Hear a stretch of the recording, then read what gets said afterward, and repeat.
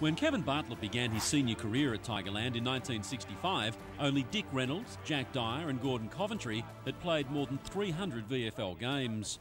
In round 19, 1983, Bartlett would run on to the MCG against Collingwood to play game number 400.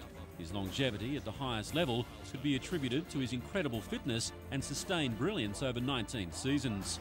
This day against the Magpies, 61,000 saluted the little Tiger, and 3 weeks later they would say farewell as he bowed out after a record 403 games that included 5 premierships. He would be the first member of the VFL 400 Club.